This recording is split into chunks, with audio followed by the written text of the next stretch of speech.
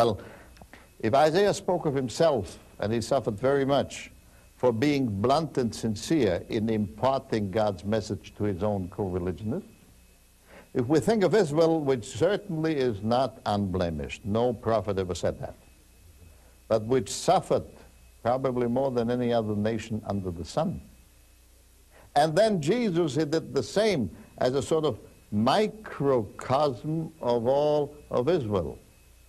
Then ultimately the message of all three interpretations means that God welcomes the selfless sacrifice of luminaries unique in their generation, and is prepared for that same sacrifice to bestow forgiveness to a nation, a generation, a people, or a band of believers. And that unites the three interpretations. So I don't want that either-or business the Greeks are in love of.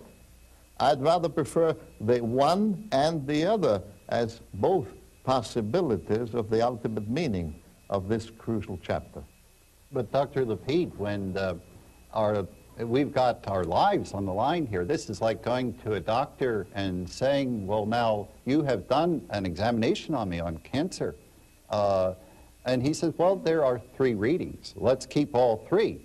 And I say, well, it's a little risky. It's my life. I would like to know more precisely. And when we get to talking about the whole problem of which was the great concern, I think, of the Torah and of the prophets. It was the question of how do we get rid of the guilt and get rid of the sin question. This was one of the dominating themes here.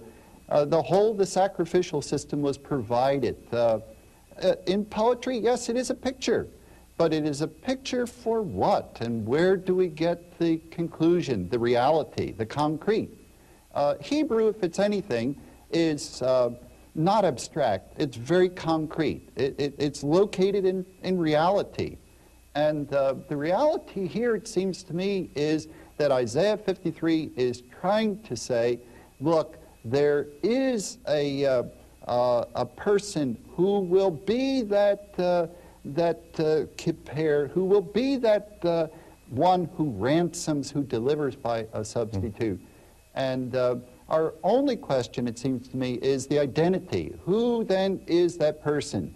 Will the servant of the Lord, who makes the perfect guilt offering, please sign in? Or please stand up? And in the fullness of time, here comes the Jew, Jesus, who marches into history, and not with flamboyance, but as Isaiah 42 says, without making a big fuss, and yet ministering, healing the sick, and helping those who are blind, giving them sight, and proclaiming the day of the Lord.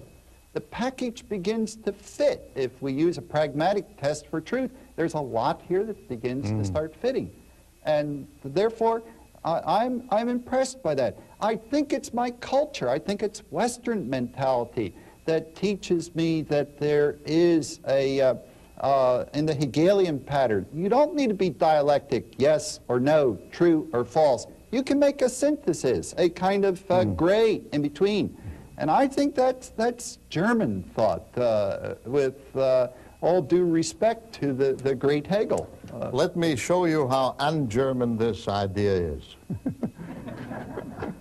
At the Sinai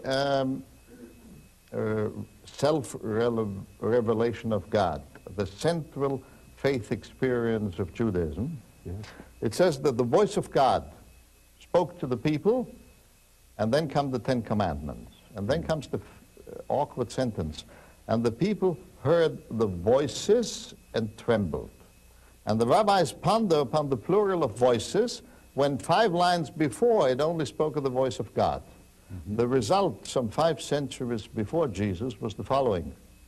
God spoke with one single voice, but each one of the 600,000 Israelites standing at the foot of the mountain heard God's voice in his own inimitable individuality, with the kind of ears, eyes, and brain God had given to him and nobody else.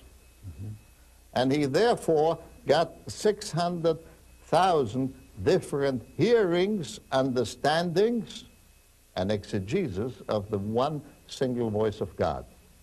And I have a suspicion you got one interpretation because your ears and mine are different, and they ought to be, because God doesn't produce mass production. Every bearer of his image is totally unique and inimitable.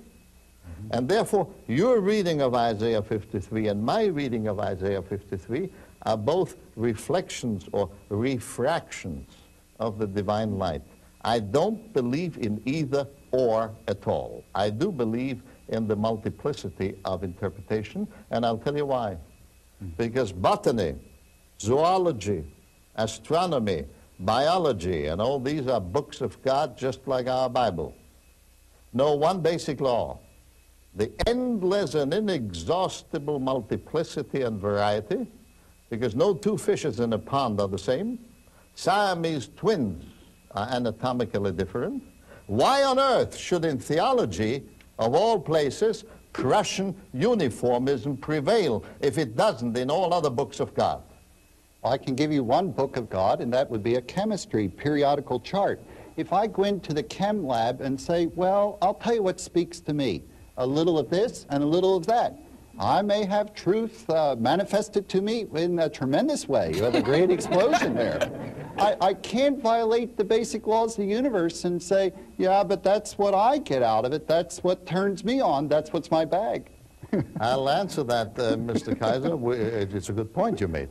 My revered teacher, Martin Buber, used to say, in sciences, a clear, right, correct statement is the opposite of a false statement.